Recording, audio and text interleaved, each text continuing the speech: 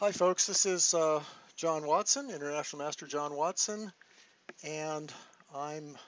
This is Ask the Master on ICC TV, and I'm sort of fiddling around with the technical side of things here, but it looks okay, I believe. The main idea of the show is to provide a forum for you guys, the listeners, to ask chess questions about the chess world, about openings, about end games, about middle games, about strategy, about how to improve, about books, about videos, whatever sort of comes up. I see there's a lot of people on the chat already. Apologies for the late start. It was unavoidable. Hopefully you read about it in advance. We tried to send out a lot of notice about it, that we're an hour later. Usually this show is going to be at 6 o'clock Eastern Daylight Time. That is New York time or ICC time. And as you may have noticed, it's 7 o'clock now. Let me just check the chat really fast. We've got infinite amounts of things to do today, so I don't want to ignore the chat because I could get off into some details.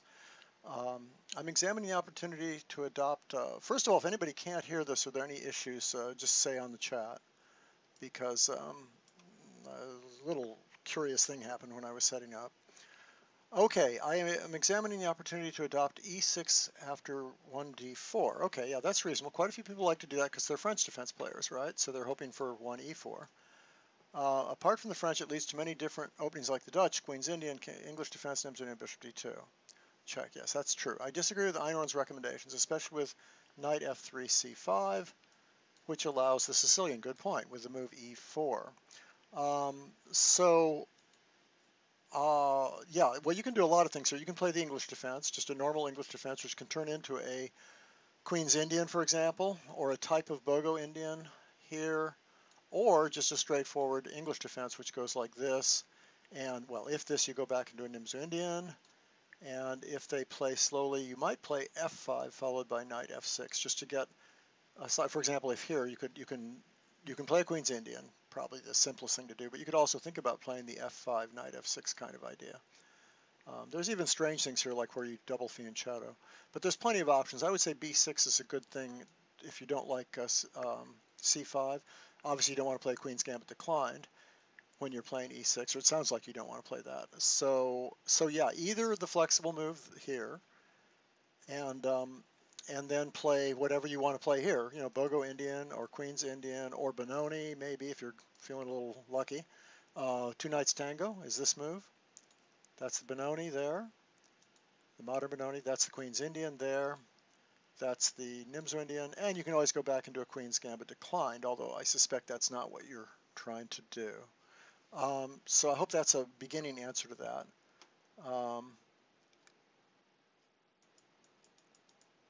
Why is this not on now? Has the time changed? Yeah, it has changed. Oh, these are notes from earlier, like an hour ago. Okay. Yeah, we did. We tried to send out notices about that. I hope we got all over the place, but unfortunately, it's maybe we don't have a really good system for that. Okay, so some of this discussion is from some time ago, apparently. There's John Thomas. I wonder how many people are listening live right now. Yeah, we got by that by now. Okay. How do you think, John? Huge cups of coffee? Yeah, normally not, but right now, yes. I have a coffee right here. I'll show everybody my coffee. Just made it at the last minute. Had to take care of the dogs. I always prepare by taking care of the dogs, make sure they don't come charging in at the wrong time. Yes, when I said John being German. All right, happy 4th of July. Yes, happy 4th of July, everybody. And could you please explain why the Scotch went more or less out of style? Good before Kasparov, and what did Kasparov do to make it competitive again? Yeah, I would say also that the Scotch was pretty much out of style, very much out of style. And also importantly, I'd say it's out of style again, at least at the top, and maybe even in the middle of chess. There are a couple, Parmesan, Neji has that DVD on playing it. This is the Scotch, by the way. It's the Scotch game. And that's the Goring Gambit, but it's really too many good concrete answers to that. So that's the Scotch. And for many years, Black simply didn't play this, played the Ruy Lopez instead. And what Kasparov did is he looked at a lot of the old theory. Well, actually, maybe he didn't even look at that much of the old theory, but he looked at all the main lines and made improvements, essentially. He had a computer available, that helped. And things hadn't been looked at for so long that it was a lot of fun. And so you got these lengthy variations for where white would play here, for example. He decided to take up this position in earnest and started an avalanche of theory. And this is still going on, and white still plays this way. But so he revolutionized this position, which had been considered completely equal before, and found all sorts of nice ways for white to play and at least make the game interesting and often get a big advantage. He also had to deal with this variation and figure out some way of making it interesting, because it's not always that it's not always that easy to play for white, because black's already caught up in development. And so there are all sorts of lines like, well, first of all, he figured out some new ideas in these lines, threatening mate, and so he needed to do something for white there, but he also played this way, with which often involved a pawn sacrifice if black ended up taking here. It's a little complicated, but basically that he just improved on a lot of the lines. Now the interesting thing is things have gotten so concrete and so worked out that black's very confident in the Scotch these days, as far as I can make out. All the top players that play it, and even the regular masters that play it, seem to have one good solid system pretty much worked out. And so right now we're in another fallow period for the Scotch. It's going to need some improvements for white, I think. You'll notice that the Grandmaster games are all E4, E5 these days. So many E4, E5s, just countless E4, E5s, and everybody's playing either Bishop C4 or Bishop B5. I don't see, maybe even an occasional 4 knights for a while there was played, but you just don't see the Scotch as much now. I haven't seen any big games recently with it, although it's still certainly alive and it's certainly playable, but maybe more realistic on a somewhat lower level than on the highest levels at this point, because things are just too well worked out, I guess. Okay. Benoni theory, yeah, not only, well, I think Benoni theory is holding up, but you have to know so much, and it's such a dangerous opening, and so I don't know how practical it is. Actually, I think it's theoretically in about as good shape as it's been in for a long time, but we're talking about the Benoni. I sort of made a little comment. The thing is, you have to know so much theory in these lines. I mean, you can play the Benko, of course, and avoid the whole thing, where you don't have to know that much theory, but on the other hand, I think white's a little better. Or you can play the modern Benoni, and the problem is there's just so many options for white, and a lot of them are very dangerous. It's very easy to go wrong. Black has to play very accurately, so you have to be a kind of a theory hound, I think, to play the Benoni. Let me do something that I've got all kinds of questions that came in and other things that are going on. I thought I'd start with something that I should be almost tired of by this point, or we should all be tired of, but it just keeps coming up. Someone said they had trouble playing against the London system after d4, d5, bishop f4. Boy, you guys are used to this. Is there an easy way to develop and have a good game? And I just thought, for the record, this is the most commonly asked question on this show. I've been getting it from players outside of the show too, and people at tournaments are talking about it a lot. The London has become very popular, and it's irritating to play against. We've talked about a bunch of it, and I wanted to just say, I wanted to show you a recent game, but in particular, it's from a particular system, and that system basically, it can go a number of ways, but you can play c5 right away even and get to this system, because really e4 is not a great gambit there. But you can play here, now c5, and then, for example, white usually will play sort of that order with knight d2, and then you can play this very somewhat slow move, just intending to play bishop d6. Now, why is this handy? Well, it's handy because, for one thing, if it's black, looking from black's point of view, it's handy because if you face that move and you're a Nimzo Indian player or an Indian systems player, you might want to play this move. Normally, those might be the structures you know about, and it turns out you can get the same position, one way or another in this kind of structure. You get the same position. So this is your starting position. This is a classical way of meeting the London, probably been played more than any other system, and partly because of the reason I just told you, that there are all these move orders that you can get to with it. For example, if white plays knight f3 here, you might want to play, you don't want to commit to a King's Indian yet maybe. So you may not want to play that because maybe you don't want to play against the London here.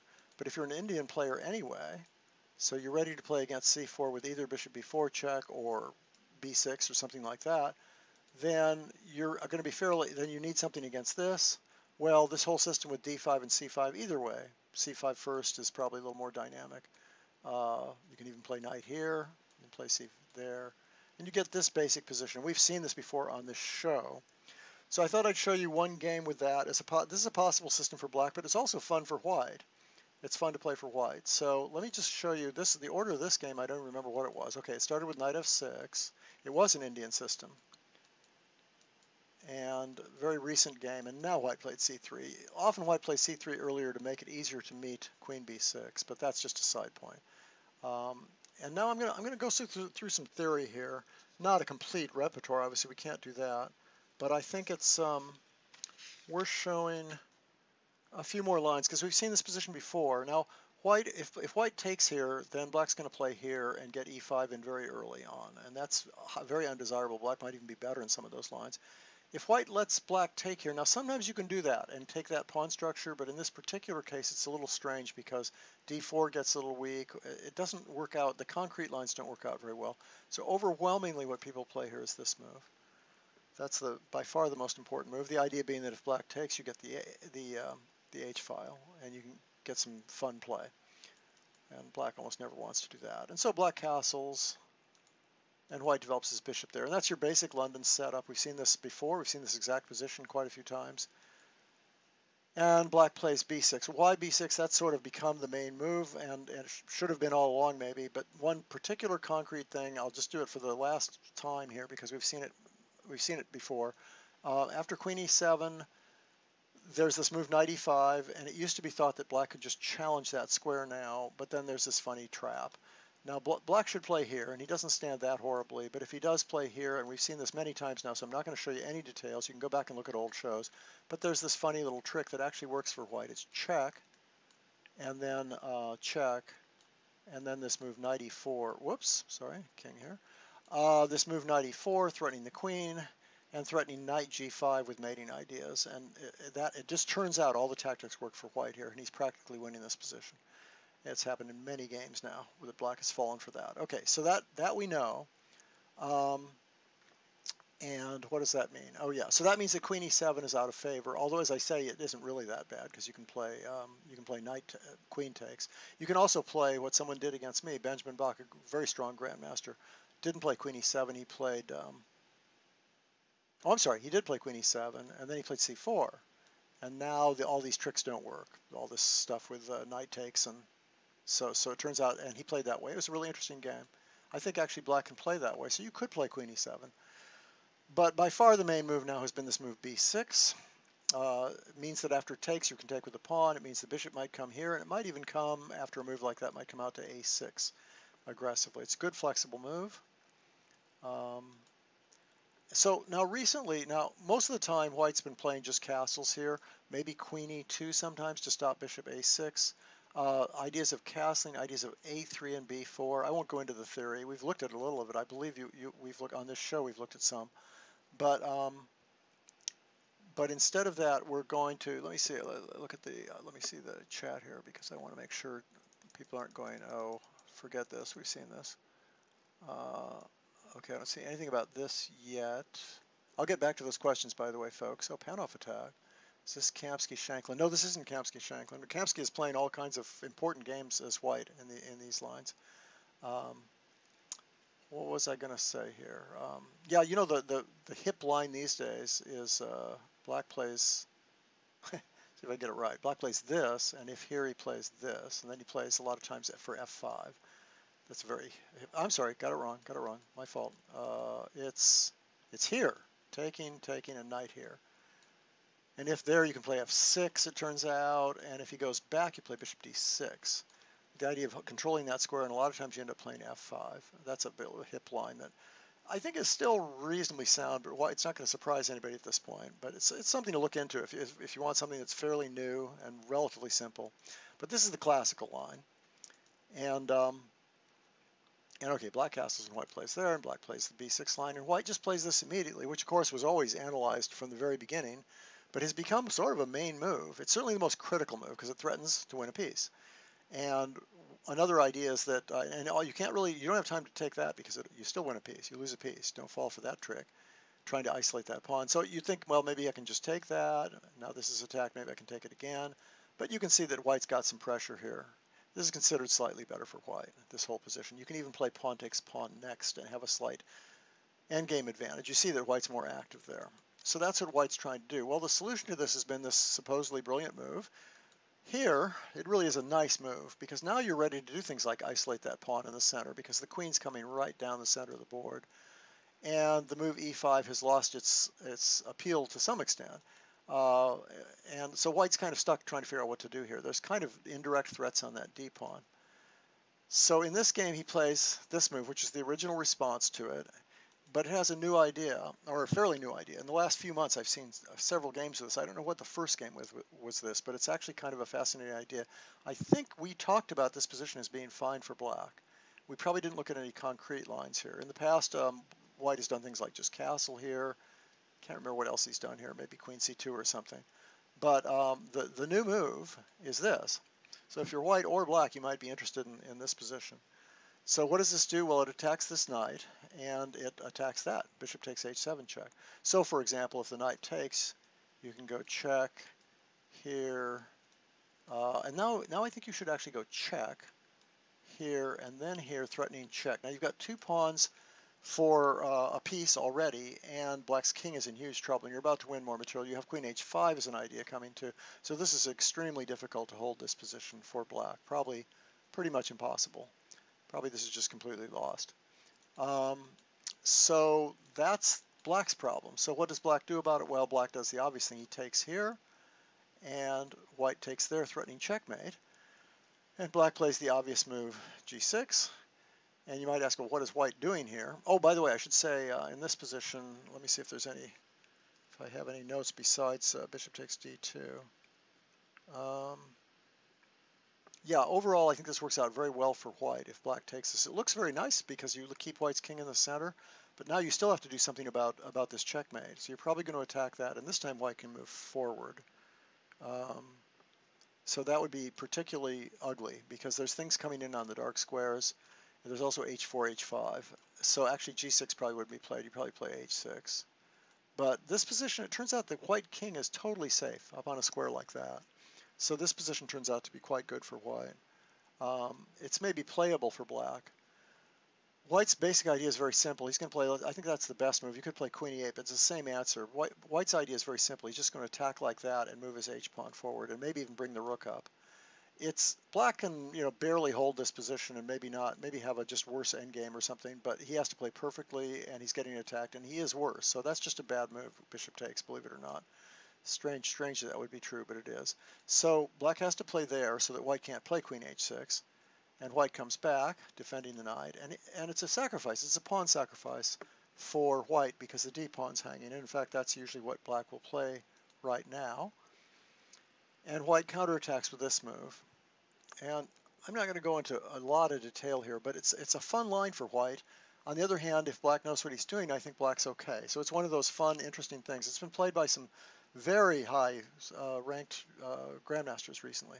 So it's worth looking at if only for that reason. In other words, they trust both sides of it to some extent. And white's done pretty well so far.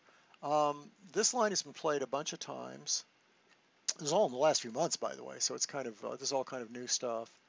And then here, and black's tried a bunch of things, but white's done pretty well in this position. I guess I wouldn't recommend this. Queen c7's been tried, d4 has been tried, but basically this attack, h5 and queen h6, is very hard to meet even by a sophisticated player, so I wouldn't really want people who don't have a lot of experience to play this way. It's really, I won't go into detail there, but there's some nice wins for white there. So it's an incentive to play this for white, by the way, the fact that most of the sidelines don't work out very well. Now in this game and a couple other games, black played this. The best players play bishop h6 in this position. I think personally that if you're black here, you want to play this move and just study it a little, and I think you'll do just fine. I think this is a pretty good position. I guess people were scared of losing too many dark squares, but the point is they keep the dark square bishop. And you are a pawn ahead, and there aren't that many attacking pieces, and I think this position is actually pretty good. I could show you,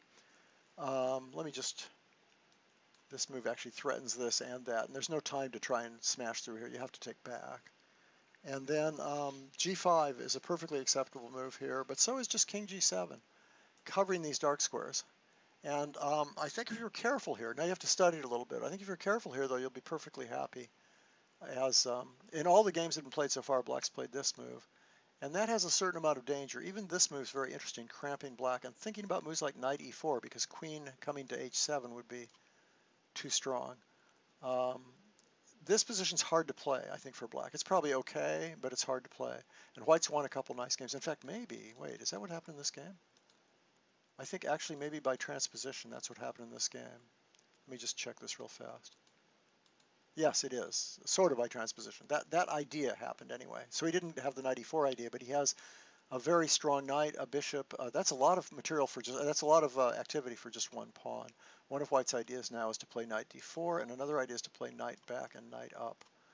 So this is kind of a cute example. But let me go back a few moves, and just to confirm, if you want a line to play for black here, play bishop e7.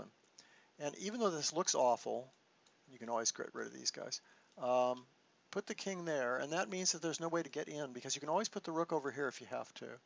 And you are a pawn ahead, and a pawn is a pawn, and it's actually, and this bishop is still on the board, so there's always bishop back to g5 in key positions, or bishop back to f8, or maybe covering, if you're going to play f6 or f5, that bishop is right there covering all the dark squares. So I would recommend this as a system. If you want to play this whole system for black, you can play this way. But let me show you the game, because it's cute what white's ideas are. It's a pawn sacrifice, as we mentioned before. And now black has gotten away with h6 in other games, but in this game, white just got the better game. Let me just see if I have any real notes here. I think white's a little better here. Black plays this move. I think that's a pretty good move, because he needs a little space over there. He can't just sit around forever with his bishop being so passive. So white takes, black takes, and white plays. Interesting move. Yeah, well, first he castles, and then black plays back, which makes sense. He wants to play h6 to recover that pawn. He also wants to activate his bishop again. And white plays this nice move here. And there was another game where white played this move, which I think might even be a little more flexible. You still got ideas of playing here, but it works really well against e5 because of the pressure here. Both moves give white an advantage, I think, but just for the record. So if you want to be white, it'd be fun to be white in this position. Now you're threatening to take this and take over the e5 square. Well, first of all, you're threatening the whole piece, and you can't take this because you just win the piece anyway. So you're only a pawn down, and you're threatening this, and when black defends that, let's show you that first. If black just defends that, one thing you can do is just run over here. You're still a pawn down, but look how horrible that bishop is and how exposed the king is. And so this is one way to play this position. Now you don't have to take that, but I think white's better here. Just for example, let's say he plays queen e7. I think that's the best move. And then queen takes, I think, king takes is the best move. And now you go rook here, attacking here. You're going to have a much better game if you can take that and put a knight on that outpost. And this square is vulnerable. So you can play queen e5 check here very soon. For example, here, check. Now if he wants to defend that, he has to go here. He probably should just give it back. Because now this move is very strong. Now we have rook e5 coming, doubling rooks and attacking here, and also the knight can come to e5 in a lot of lines. So this is just very good for white. Anyway, it shows you what fun you can have attacking as white.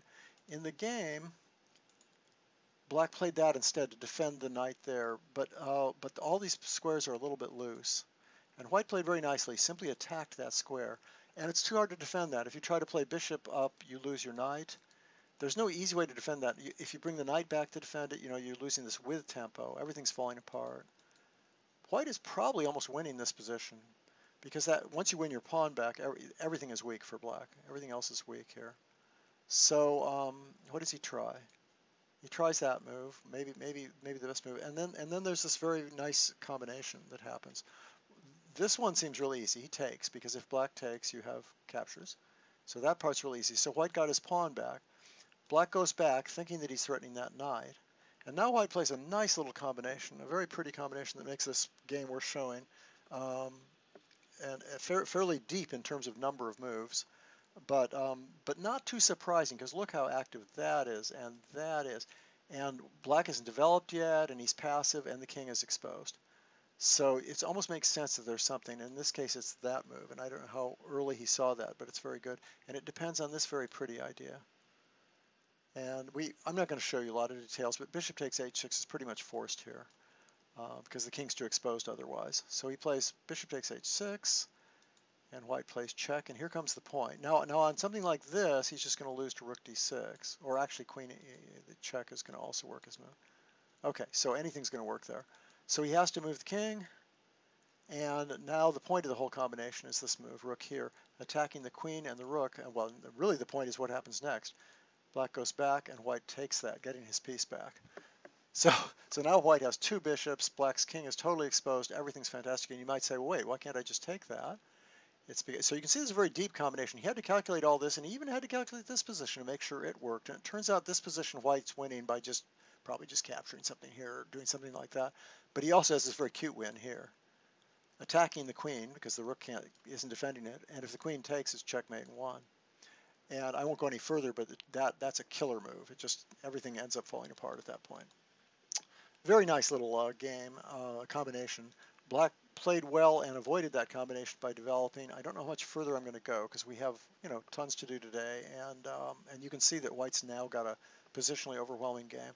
In fact, that's probably not even the best move. White's much better here, but it could have maybe played more efficiently and won more easily here. I'll play a few more moves. Let me see how long I should go here. That bishop on f5 was hanging. Now a mate on h7 is threatened, and now the bishop on f5 goes again. Now it's in return for the bishop on c6, but once that bishop goes, then defensively, black's having real trouble because white's bishop is so much better than black's knight. Now bishop e5 check is threatened, and now white's going to double on the 7th rank, and there's nothing to do about it. And I wonder if I need to go much further. I can show you a few more moves. Now he's got to do something about this, which is going to lead to a pretty quick, well, there's nothing to do about it really, because if the knight moves, you have bishop e5. Well, there you go. White's a pawn ahead now, plus having the two rooks roaming on the 7th rank, plus having this bishop, which is a dominant piece. So I'll just stop there. Okay, let me go back to the chat, but I thought that was interesting. It gives you a good system against the London system to play, but it shows you how white can have fun also. It's worth studying this system because you can play it in any number of move orders. And white can't really avoid it, I don't think. If he's a normal London system player, this is pretty much a normal system, and you can learn all the deviations pretty easily, but white doesn't have anything dangerous that he can do here. So this position is the one to study, and in particular in this game, you can study the e4 line, which is very critical. You saw it led to this huge attack. Normally white does something slower, and then black just develops and has a really comfortable, nice game with complete equality. And we went over some of this stuff earlier on this show some time ago in the lectures. If you look at my list on Facebook, my Facebook page, John L. Watson. Oh, by the way, I didn't mention how to send questions. I think I just skipped that. You should send your questions by email to askimwatson@chessclub.com. That's askimwatson@chessclub.com. And that gives you a chance to really ask a careful question, maybe with some analysis or a game or comments that you've been thinking about that you might want me to talk about.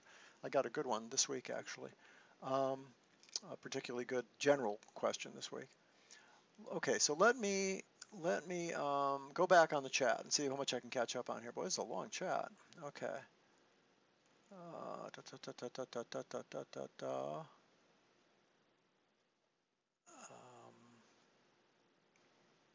Fourth of July, all this German stuff going on. The Scotch. Thanks for showing up on holiday. Last name E45 Kasparov. There we go. I didn't expect to show. Yeah, I'm sorry about the hour delay. That's came about for bureaucratic reasons. Alan, I got caught out in the line. Okay, let's do this. I got caught out in the line. F3. Oh, I've got something wrong here already. Knight c3, knight f6, f3. Oh, knight f3 probably. Knight f3, knight c6. There we go. G3, e4. No, I think e4. Oh, you're going to get your knight trapped. Yeah, this is a famous trap if you don't play this right. But I'm sure here you're fine. Yeah, here takes. Now, fortunately, you're fine to take this here because you're able to save your knight. But no, this shouldn't get you in any trouble. Because after f5, you come back again. This is a well-known line. White's supposed to be much better here. Having gotten rid of a center pawn, now you've got two center pawns to none and you're a pawn ahead, right? So, so this is good. The point is that he can't take that because you take here, and he can't take here because you can do it, but then the bishop defends the knight. So it's a little trick. It's sort of a well-known old theoretical trick that doesn't work for black. There are similar tricks where the knight simply gets trapped on e4 and you lose a piece. So you should always be aware of that theme. But this one doesn't work. So you'll be okay next time. Just remember that knight g5 move. Okay. Hi, John. Could you please explain some ideas from the fantasy variation of the Caro-Kann? Oh, I am not at all an expert on the fantasy variation. I think we talked about it briefly once, but I looked up some lines, I think. This is called the fantasy variation. It strengthens white's center. It makes total sense. The only problem is white's kind of loose here. And ideas depend on what black plays. Black's favorite move these days is just to play there with a sort of a French defense. I mean, if white now advanced, for example, black would attack in the center and have a French defense. And it's just a very, very solid move. It also threatens a pawn because it threatens to play, well, more than a pawn. Let's say white did nothing. Black could play this way with check and then famously either lose a pawn with check or famously lose a rook by allowing that check. So that's kind of a threat black has once the pawn's on e6. You'll notice that he didn't have that threat before because the queen was blocked from there. But after this, he's kind of got that threat. So white has to react to that. And white will often play either knight here. That's probably the main move. Or maybe bishop e3 has been played. So ideas. The ideas for white is just he's got a big center. And black doesn't have a pawn on c5 or e5, so white has two center pawns on large squares. The idea for black is that this is taking away the best square for white's knight. Black has decent development. This is a pretty good move right away. Just playing bishop there, threatening this again, threatening takes, and check. Ideas for white. Well, the idea is just to keep a good solid center, try to hold down that center. The other thing that originally was thought to be strange about the fantasy variation is this move, once again threatening queen h4 check. So white has to sacrifice a pawn. Well, he doesn't have to sacrifice a pawn, but if he takes this back, for example, with the queen, you've got a very bad endgame here because that's an isolated pawn on an open file, and black has no weaknesses at all. So, and it's black's move. So this is fantastic. Black isn't even behind in development, and it really has a winning endgame because that pawn on e4 is so weak. But white's idea turned out to be this one, to get a big lead in development in almost King's Gambit style, try to get a rook on an open file. That's it looks like this is almost winning at first. I think we looked on this show briefly at what black does in this position normally. It turns out this position is playable for black, but it's also playable for white. I mean, you've got a nice attack. To me, it'd be more fun to be white here. It'd be much, easier to be white in this position. On the other hand, black is a pawn up, and there are these weaknesses, and even that pawn's a weak pawn. So most people don't play this line for black, but you still have to consider it. It's still considered a legitimate move for black. What else about the fantasy variation? What else do people play as black? To tell you the truth, I'm not really sure. Maybe they play knight f6 also. And I assume at that point you really do play this move on the grounds that the knight's not that well placed for this kind of position. But I don't know if that's true or not. E6 doesn't look right at all. Maybe c3 and thinking about f4 and knight f3. So it's again very French-like with the idea of c5. But this looks like a good version for white. So so those are the two lines I know for black, and those are the ideas. The idea for white here is just hang on to the center. Play this, play this. You might even go queenside. You might think about going queenside.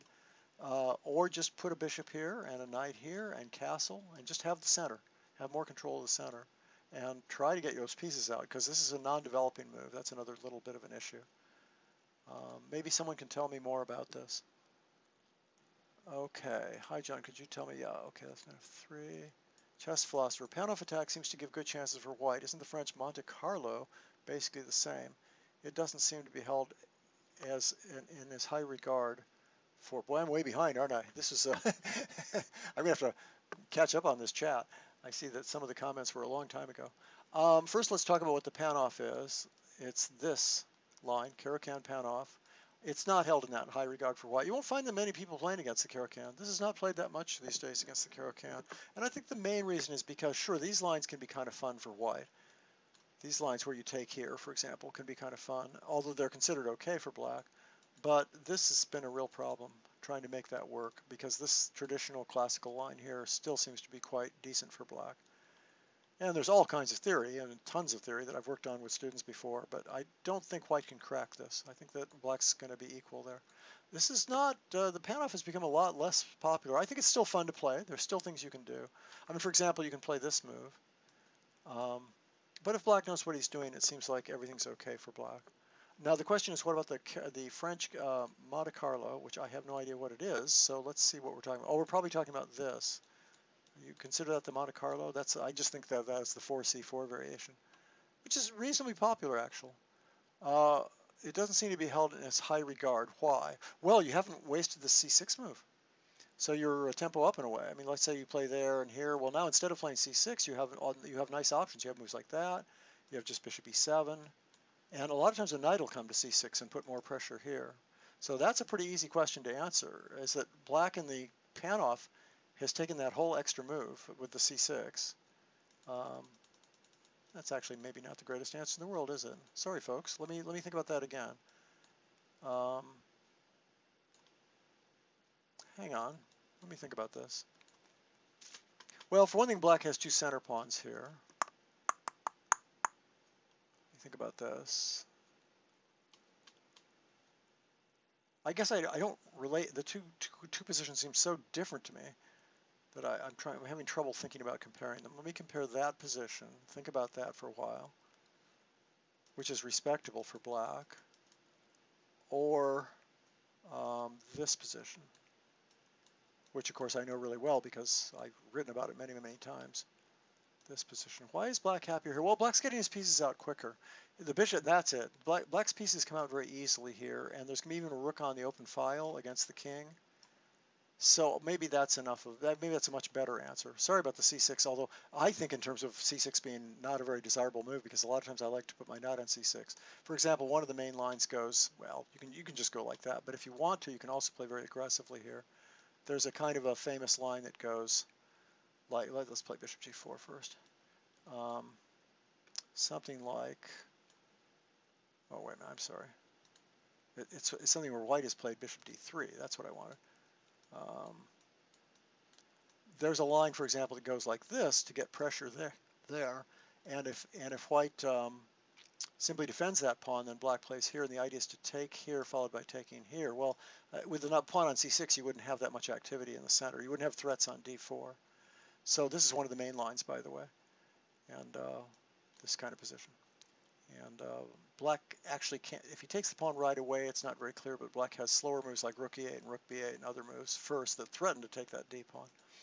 Okay, so that my answer, which was not very well phrased, or it took me a while to think of the answer, is that black's very active here, whereas in the Caro-Kann, he's maybe a little less active, depending which line he picks.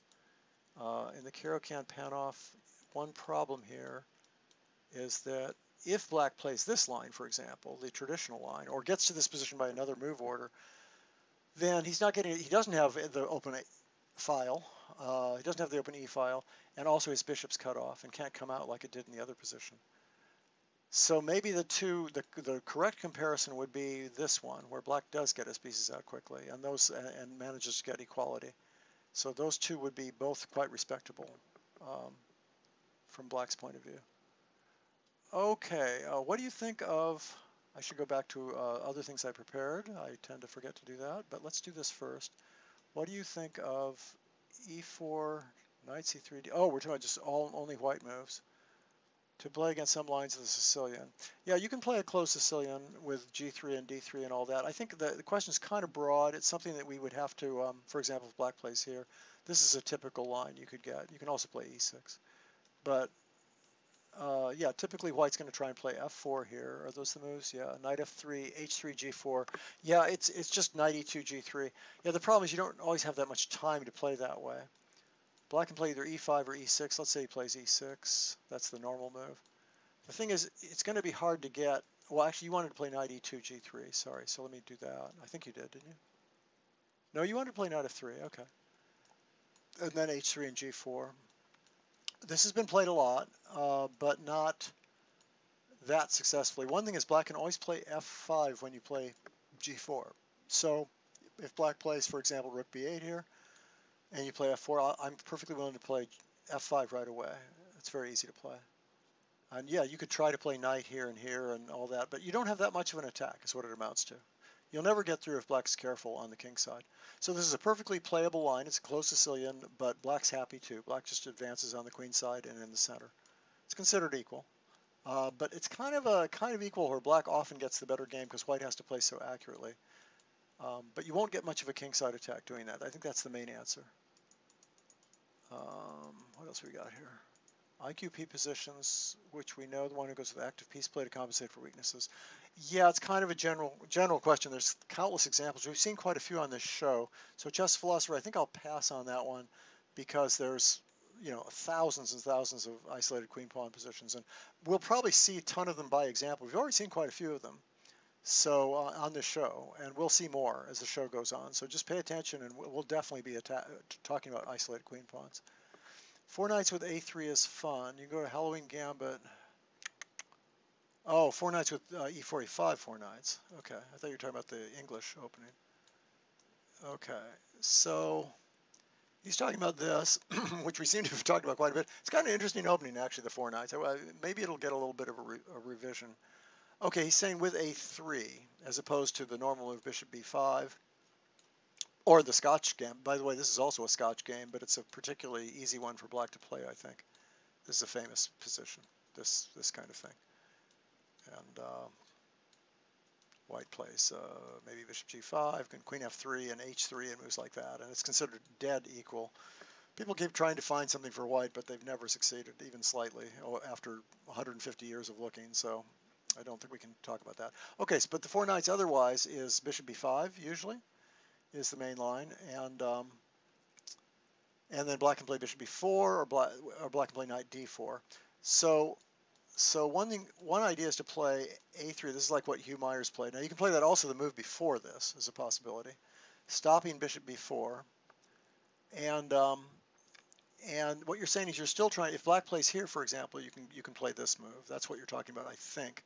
The point being that after this, black doesn't have his usual defense, bishop b4, followed by knight takes e4. So black has to figure out something else to do in this position. So what he might do is this, then white might play f4 or take, and they're both, it's controversial.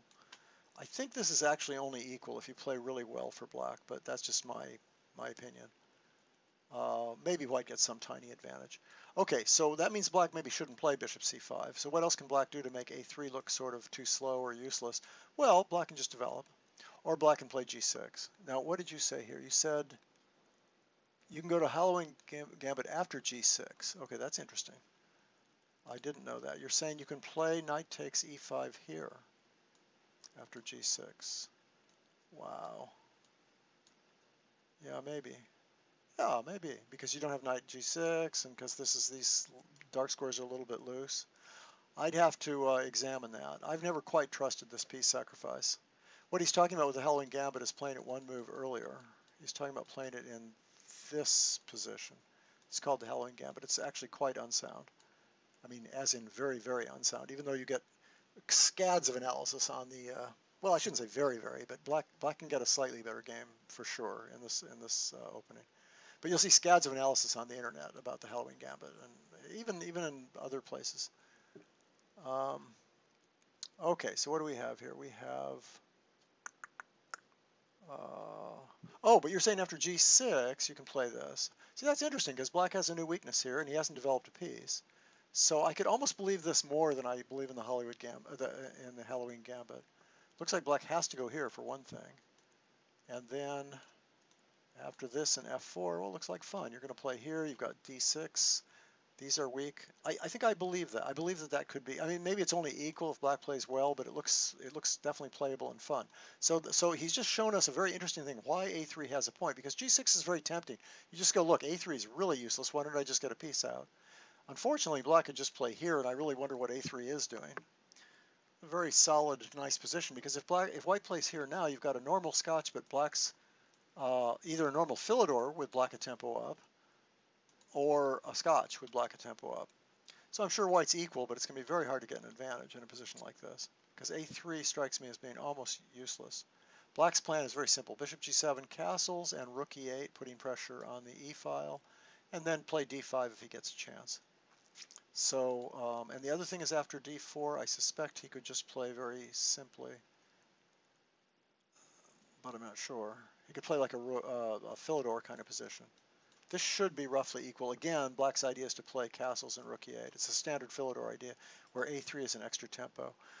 Now, that doesn't mean white can't play this. I mean, he is white, and maybe the knight doesn't always want to be on c6 that early in the Philidor. So, you know, this is playable, but I suspect black's fully equal. Okay, so a3. I mean, something to do, isn't it? All we look for is something to do in the opening, something to give you some chances. What else could black do? Any other ideas here? I mean, he could just develop, couldn't he? The e7 is not a terrible square at all. Actually, what is the idea after bishop e7? That's maybe a bit of a problem. That might be a better Philidor's, actually. I mean, you could still play this move, but then black gets castled really fast. And if this isn't equal, I'd be really surprised. It's very hard to believe white has an advantage here. At least for me. I find that difficult to believe. I think rook e8, you might even get a d5 in. I don't think black's better by any means. There's no, I mean, white's played perfectly good moves, and he has that extra tempo to begin with, and the bishop's not real active on e7, so white's got to be okay, but if it's not equal, I'd be really surprised. Okay, good question. Okay, what do we have? Chess philosopher, whoops. The four knights. Hey, Elliot, we did this huge thing on the Belgrade Gambit, which I think you used to know a lot about, too. You saw that, right? Yeah, you saw that. So the Belgrade's the fun one. Okay, hi John. After knight f3, knight f6, c4, g6, what's a good way for white to avoid the main lines of the King's Indian? Well, you can play in English. Let me just see what order you gave again. Knight f3, knight f6, c4, g6. You can play a mainline English anti-King's Indian system. It's actually a little late to play against the King's Indian. I mean, you can still do things like this. They aren't illegal, but they aren't much fun really. If you play this, you're still stuck in a King's Indian, right? If you play any d4, e4 move, you're still going to get some King's Indian.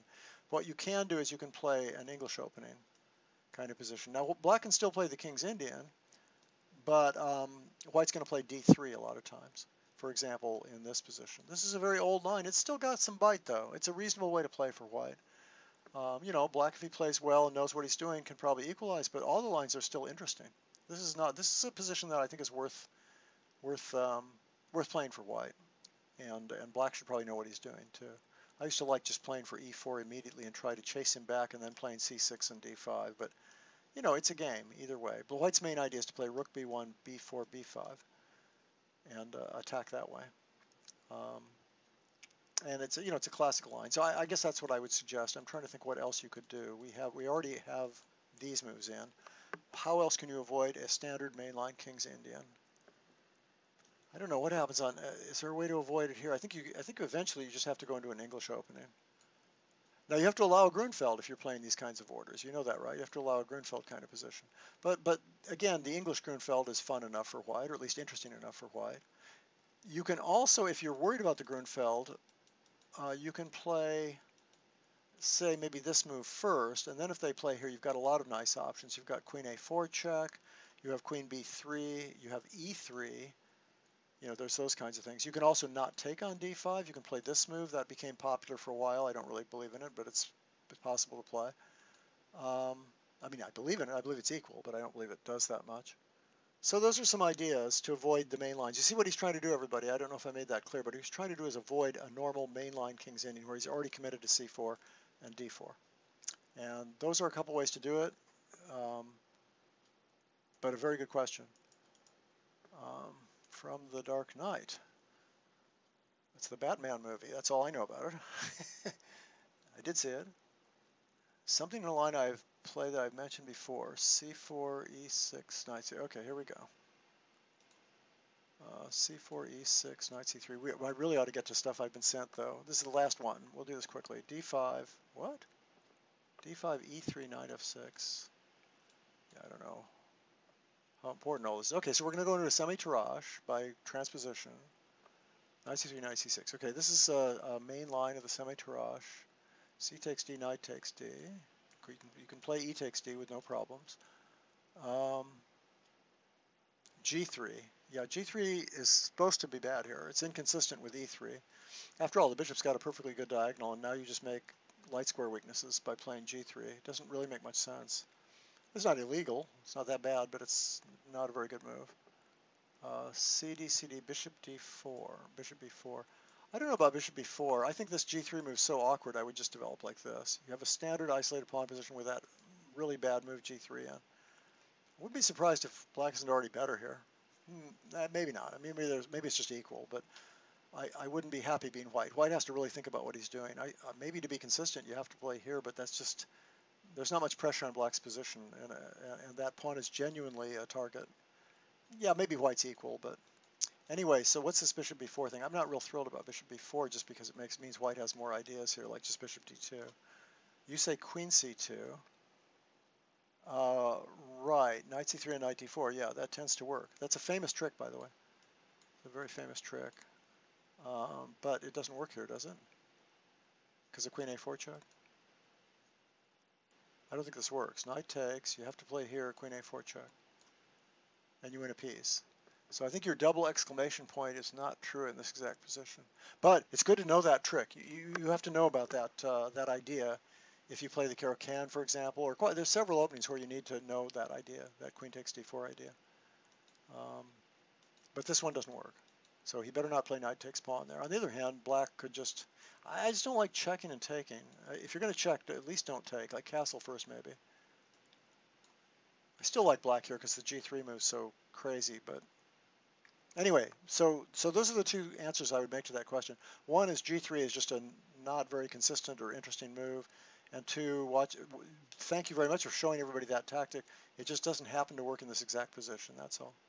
It's one of those cases where it doesn't work. So now see why that would normally work? Like if you went check, that looks really strong, right? But after this, you're losing your queen. And why else would it work normally? It would work because you can't take that one because of knight takes. After you take and take, you still can't take this one because of it's pinned. And if you take that one, you've got this problem with that hanging. So it's a really cute trick. It just doesn't work because of that queen a4 check idea. Okay, so much theory I don't remember. Yeah, me too. Uwe Krull used to play this. Oh, you're talking about Vinnick's system against the King's Indian. Absolutely. That's another kind of English opening. Very good. Absolutely true, Elliot. Elliot points out that you can play after g6. Oh, no, but actually I don't like it as much, Elliot, because you don't have knight e2, right? So you can't, if you play e4 now, I mean, you can do that, but it's not maybe as exciting, right? Most of the Botvinnik system guys like to play their knight to e2. In other words, something like this is certainly playable, but now we're back in a King's Indian, and you really don't have much better than d4.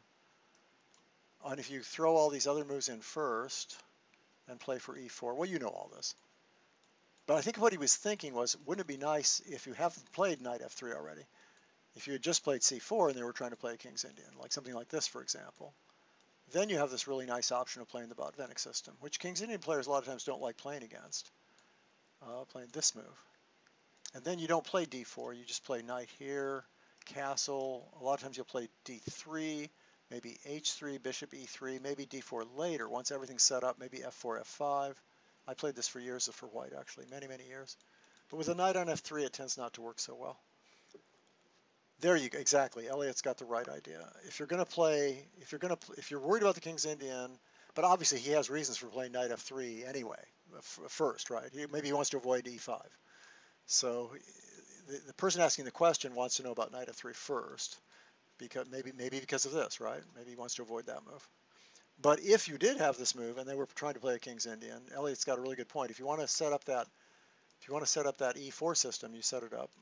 Well, you can play this first and then play e4, Botvinnik system. Excellent idea, actually, to play for white because people don't know it that well and it's irritating to play against. Okay. One knight f3 is a mistake. Yeah, there you go. Very good, Elliot. Yes. Okay, wait. I am totally gotten off the point. People have been sending me all these questions and I haven't answered any of them. Here's a fairly quick one. Let me do this one fairly quickly. Wow. I don't know how much we're going to get to this week, folks. EX. Oh man, I've got everything mixed up here. X percentage 80. Okay, this one's not too bad. I got asked another French defense question, but it's kind of a fun one, by a very elite player, Jeremy Silman, who was just curious about this line in the French, which goes like this. Okay, now these are all normal moves in the Tarrasch French. And now this move is actually not played that often, but it has some interesting points. I recommended it as white in my book, Dangerous Weapons, the French. And one of the ideas is that after black plays, whatever black plays, instead of going here, a lot of times, instead of putting your knight there, you're going to put your knight here, which really helps your attack sometimes. It goes to nice squares on the king side and keeps the bishop open and the queen open. And so there's some cute ideas involved. And one thing I should say about that right away is one problem with this line is queen a5 is kind of interesting, threatening to take, because if bishop d2, then you come back and you're hitting 2 pawns. Now, white can sacrifice a pawn. Black's goofing around with his queen, right? But it's not so clear how sound, the sacrifice is. So that's one issue right there. Just thought I'd tell you that. But the main line is to go ahead and take this. Oh, I'm sorry. The main line is to take and then play here just like you do in any other position. And then white has this interesting extra option of playing this move. That's an extra option you can play for white, as opposed to just knight e2, which is the main line of the Tarrasch. The main line of the knight f6 Tarrasch is knight e2. So that's what white's getting to when thinking about when he's playing this move, knight df3. And the question here was, what about f6 right away? And can white play the move knight g5? Now, just for the record, I should say that if you had taken first and played f6, which is the normal routine, white can't play knight g5 because black plays check, and then whatever white does, you simply take the knight. For example, this check, and you can just move the king. Now, you're a piece behind, white's a piece down. Now, let me show you the difference. The difference there is that in this game, he played f6 right away, and now there's no time to play this check. So if you take that piece, you run into check. And it turns out you're actually better off not playing g6, because after g6, the queen is falling. Black's queen is falling, as well as everything else. But anyway, well, you're losing massive amounts of material. So it's not worth throwing g6 in. What you should do is play king up. And then after check, put your knight back there. And this position is very good for white. It's just a very, very strong attack. It's not absolutely dead lost yet, but it's just excellent for white, as you can imagine. You're getting your piece back, and you've got a big attack. So the question is, Jeremy's question is, what to do here? And he correctly says the correct answer is this, which is kind of a standard reply to this knight g5 idea anyway. You give up a piece, but after he takes that piece, you've earned some space for your king to go here, which is a pretty standard place to put the king in the French defense anyway. And it might just walk over to the queen side anyway, as it does in this example. So Jeremy's asking about this variation, and his analysis goes here. See, the point is, if white does something obvious like just take here immediately, I think queen e8 is going to be a problem. Excuse me. Play something obvious like that, I suspect. Or even this move, because the point is the queen can come over very easily, and it's just going to be an even material position where black's pawn structure is pretty good, so it'll be probably about even. So white wants to do something faster than that, so he plays the knight there defending this, and he's also thinking about bishop g5 or knight g5. Okay, black runs with the king. Black just wants to get his pieces out, maybe chase that queen away, get this piece out. White gets his pawn back. Remember, white was still a pawn behind. And now white would like to play maybe knight here, maybe queen check, and maybe just developing. So black plays a risky move. Now he's a pawn down, up again, but he's very far behind in development. So white pins that. Oh, he doesn't pin it. My fault. Oh, white just gets his pawn back with check and check. Now black had to make that move because he was in check, but also the bishop was threatened. White plays here. These are all fairly forced moves, so Jeremy's asking, what do I think about this position? Now there's some threats down the file, so white simply castles out of it. Black plays here, attacking the queen. The queen comes up, a little bit of pressure here maybe. And black plays this move, queen c6. And white plays there. Nice move, trying to exploit the fact that the king's on that side of the board. Black doesn't want to open up lines on the queen's side against his king, so he goes there, and white plays here. And Jeremy thinks that white has a slightly better game, and he probably does, because this is kind of a backward pawn, and even though black's got his good bishop left, there's a little bit of exposure on that side of the board. The king's going to be a little bit exposed, whereas this king is really pretty rock solid. Now this is a very small advantage. I think black could play this position without panicking at all, but I can see why white might want to play it a little more than black. I think all of that is interesting, and it's all pretty forced, actually. But I do think that towards the end of that analysis, black would do well to simply play this move, really covering that e-file, really tying down that e-file, and keeping the queen further over to this side of the board, over on this side of the board. The queen on c6 turned out not to be very good. Now if white checks, black just puts that in between and has no issues. You know, if white plays there, you could play anything. You can play this move, or you can even play this move. Actually, this one's kind of cute, because if white tries to grab a pawn, he's probably going to get massacred. Yeah, that's the end of the game, actually, isn't it? Because the queen has nowhere out, and if it takes, you're going to get checkmated down here. Okay, so anyway, I think that's a very solid, easy position to play. But if you don't play check, what are you going to do exactly? Well, you can play here with the idea of putting a rook here, and just hope to exploit the slight looseness of the king and the pawn there. But then I was just looking at playing very simply here, and if white comes over here, just attacking the queen back again. That seemed like a simple solution. And, you know, the computer seemed to agree with that. Actually, rook AE1 was what was suggested. My fault. I'm sorry. Because otherwise F2 is hanging in too many positions. And then just this move, I think, was the way I was playing that. See if that's true. Yeah, and if queen h5, you just play queen f7. Anyway, I think this is all just dead equal. I don't think there's any problems here. Black's fine. Black's got a nice center, and the king's in the middle of the board for the endgame. So thank you, bishop d2. Excellent. That's in fact the best move, but then we have this bishop d6, and I think you'll find that, just because I had the computer on it for one thing, that white has no way to make any progress in this position. Mainly because of this little trick. That's a nice little trick. That counterattack on the queen gains you a little bit of extra time. That's very useful. Okay? I don't know if you agree with that, Elliot, but that's just basically the computer told me that. I won't take any credit for that one. But it doesn't surprise me, because black's got all his pieces out, and he's got a nice center, and he really shouldn't have any problems in this position. All right, so what does that have to do with anything? Oh yeah, that's an answer to that question. Let's go back to the next question that people sent me, yeah. Thank you, John, for coming. Thanks for coming on. The main problem is knight f3 over knight e2 is a bishop g4 counter threat.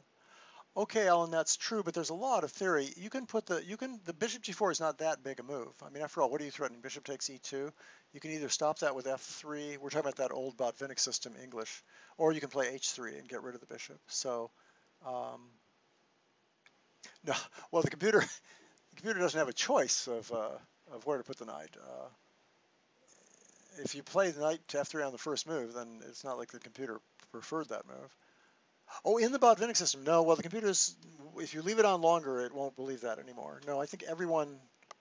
Should we show that again? Is that worth it? Maybe next week I'll talk about it. We can do that. Let's try one more thing this week though, because I don't want to get too far behind on things that people sent me.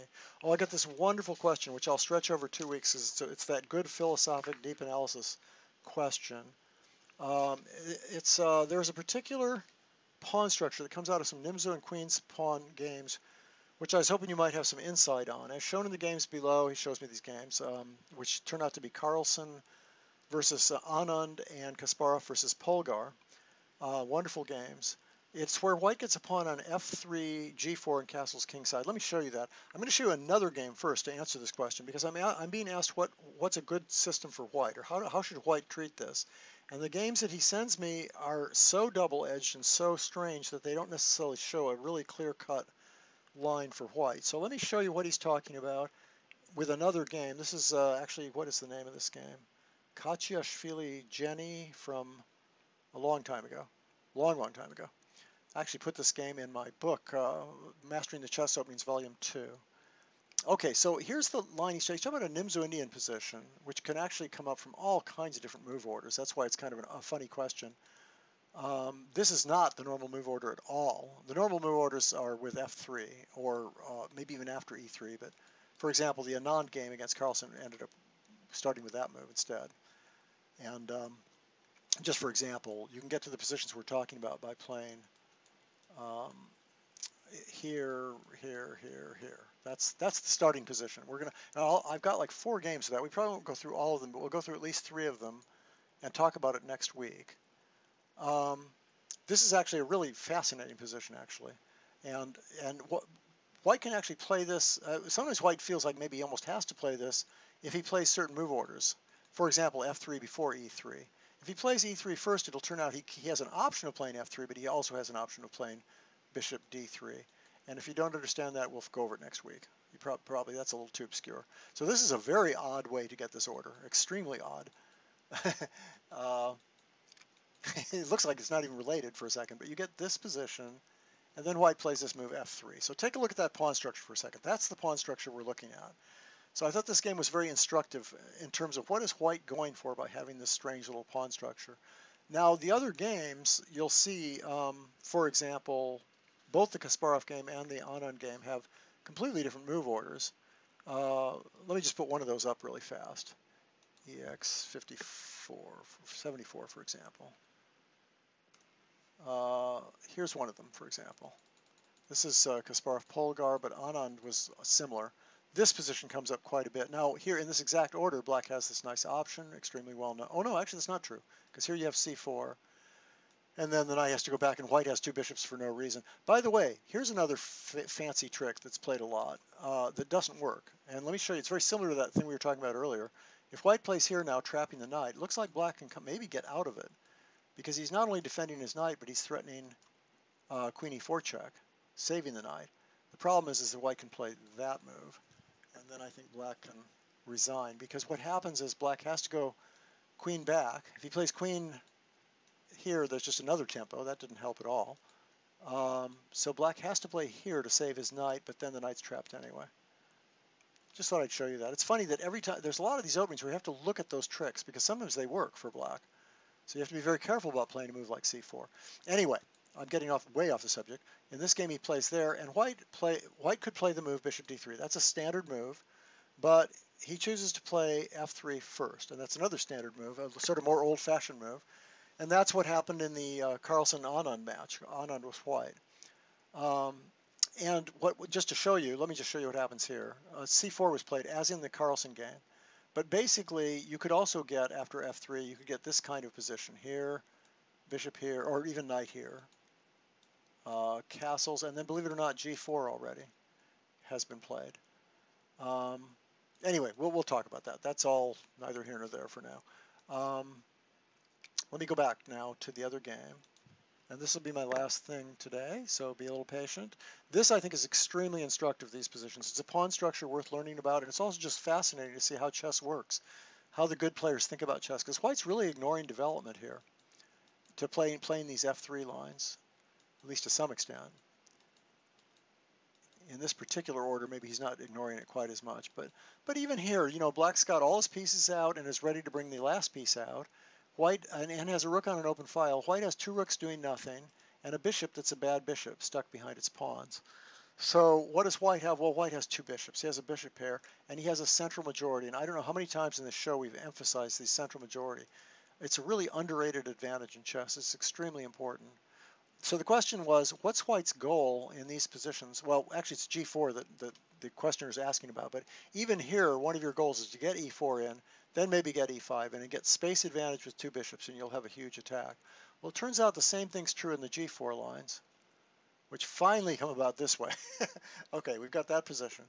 And this is a very interesting position to me. I think that, in a way, it shows that the idea of putting the bishop on B7 is not always Black's most accurate move. I think G4 deserves almost an exclamation point in this position, because even though White's been making all these extra pawn moves and Black's been developing his pieces, for example, Black could have every piece out now, and that's indirectly going to be on an open line.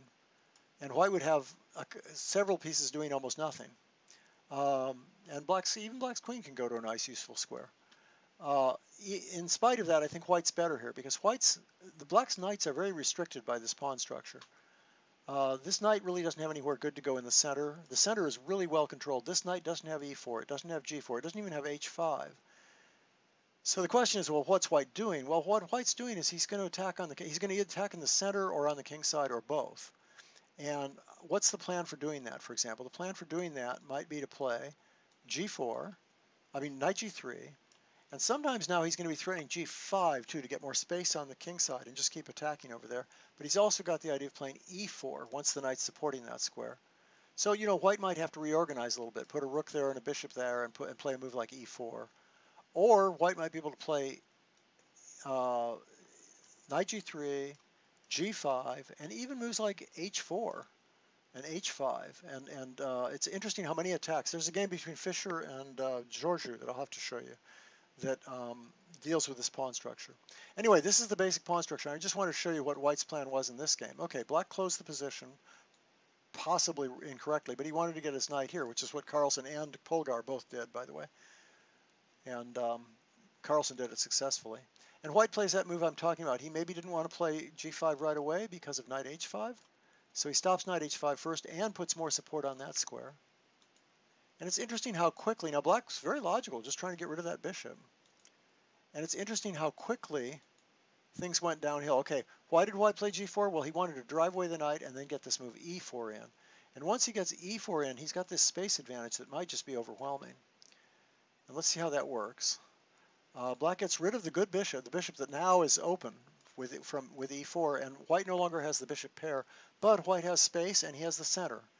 2 pawns in the center. That's White's ideal center, and Black hasn't really done anything about that. So this position is actually, oddly enough, already almost winning. And let me show you how that works. Another move you could make here is you could just, oh, my fault, sorry. Let me real quick do that. Gives you a chance to see it again. Okay. Another thing White can do here is White can play, swing this rook over to participate in the attack. Either a G6 attack opening up lines or maybe an F6 attack. And you'll see, I think that even happens in this game. Actually, I have no notes on this game. I just thought I'd show it because it sort of aesthetically shows what White's trying to do. Okay, now here's a new idea. Now you could just play F4, F5, F6. That's what Anand did against Carlsen, going like that. You could also play H4, H5, rook over to G2, and G6. There's all kinds of ways to break through here, and they're all good for White, actually. But White finds an even faster way to play here, which really exploits the idea of G4, G5.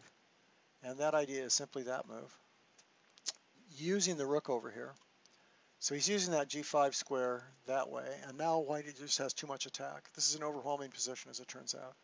Black probably has to sacrifice back. He doesn't do that, but it wouldn't have worked that well anyway. Now the threat is made, so he has to check. White plays over. I don't know if that was forced or... I'm not sure. I haven't really analyzed this game. I've just kind of looked at it. Now the threat is made here, so Black has to play rook over, and White simply moves over. Now the threat is rook takes, followed by queen mates, and I think it's already finished. I think he resigned at this point. Oh no, maybe he played knight G6, and now a cute little move that forces checkmate. I don't know if everybody sees it, but it's this move.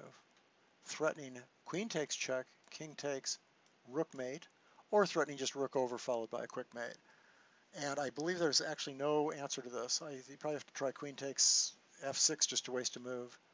But the threat is queen takes h7 check, and there's no answer. So it's a very cute little finish.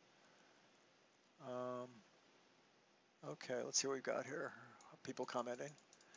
So I think that's a nice start on that G4 idea, but it's really more subtle than that. We'll see that next week. I'm going to continue that next week because I think you could have a lot of fun with it for both White and Black, how to play these kinds of positions.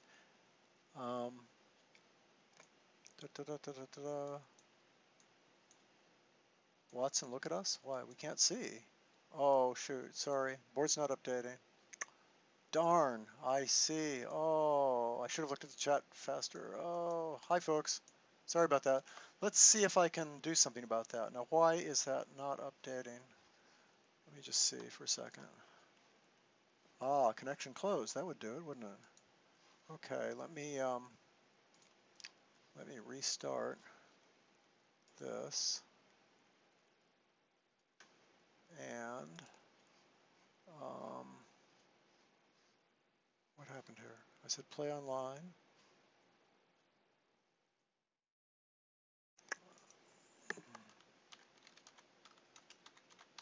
Oh, that's too bad. A beautiful game. You missed a beautiful game. I could try to squeeze it in anyway, but I probably won't. Hang on. Yep, my connection dropped. Let me do this. Okay, that's the final position, by the way, folks. If you want to see a final position, let me go back to the chat. Thank you for being patient, everybody. Bad timing, because I was looking at the chat a lot, and then I hurried to get through that game. Okay, here we go. Whoops, how come it's not showing? It is showing on my, this is actually fascinating. It's showing on my stream, but not on my internet. Okay, now it's showing on the internet.